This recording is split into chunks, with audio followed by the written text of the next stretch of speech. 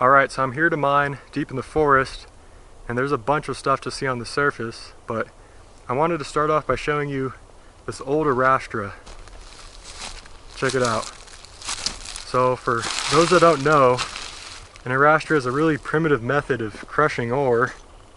Essentially there would be a couple drag stones in this basin right here, and those would be attached either by rope or chain to a center shaft, and when that shaft rotated, the stones would drag over the ore, crushing it into a fine powder. These border stones are really cool, and it actually looks like one of the drag stones is still in here. See that? My shadow's kind of blocking it, but there might be more in there, though they look buried. And then right over here we have a collapsed structure. Not really sure what it was. Looks like they may have been storing firewood in there. And right over here we have a really awesome miner's cabin. Let's go check it out. And there's just a bunch of remnants scattered all over.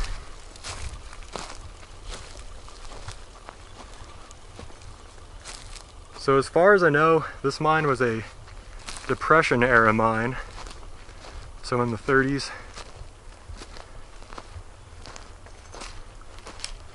You know, the cabin still has the tin roofing. Pretty neat. So it's pretty trashed inside.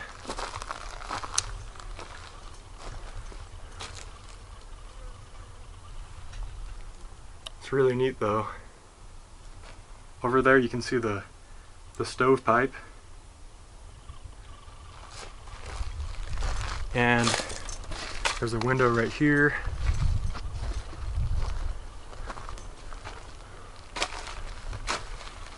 Yeah, just a bunch of what looks like old stuff mixed with new stuff thrown all around in here. Looks like the pack rats have gotten to it. There's like a tool bench with some shelves above it, and it looks like they were either lining the walls or the ceiling with old boxes. And right over here is the mine dump, that big flat area. You can see there's an ore cart rail, so that means the adit is right over here.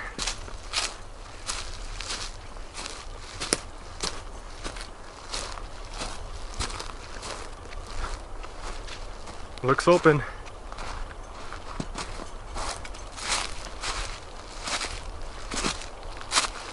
Alright, so the adit looks very flooded inside, at least a couple feet of water.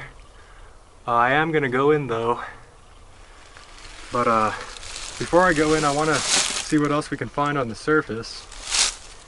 And this post right here, I've been seeing these at the mines all around this area. I'm pretty sure this is a marking made by the Forest Service so they know which mines to gate, or which mines they've already found and plan to gate.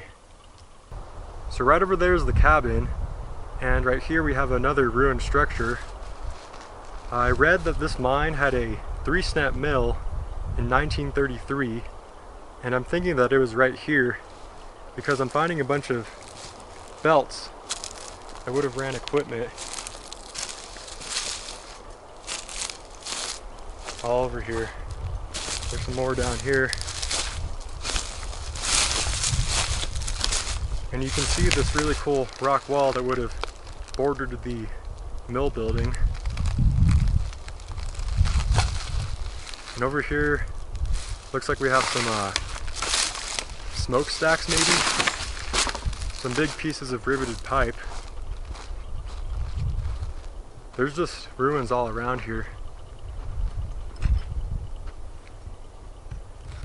Alright, so I'm inside the mine now, maybe about 20 feet in. And if you can't tell by the buzzing, there's a crap ton of mosquitoes in here. Oh my God, it's just almost unbearable, like I'm breathing them in.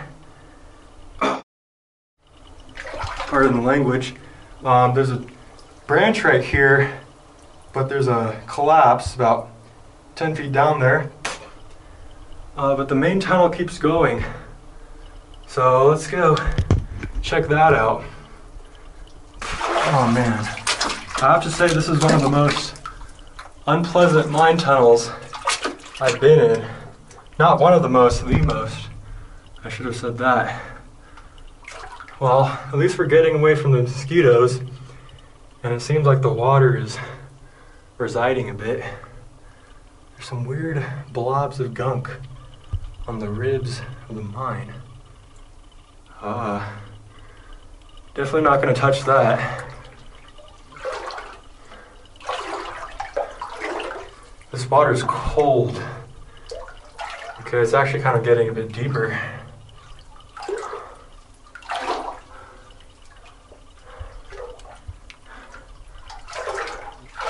I'm definitely not very used to flooded mines.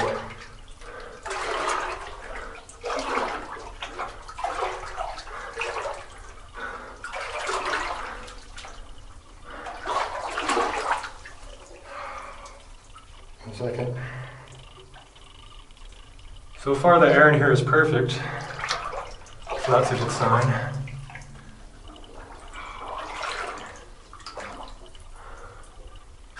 Looks like it bends off to the right up ahead.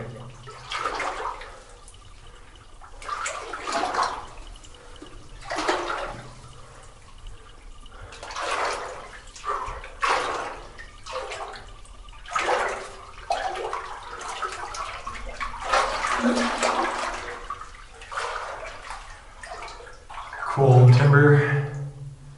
This must be the hanging wall.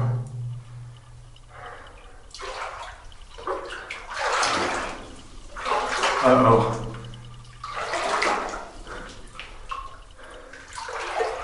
Looks like it might be collapsed up ahead. Dang it.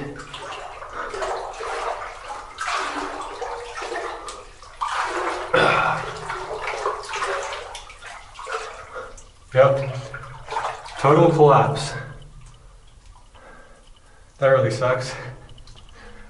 Well, oh, look at all the mud that I stirred up. That's really weird. Well, I'll go look around for some more adits. A lot of them in this area are caved in, but see you on that side.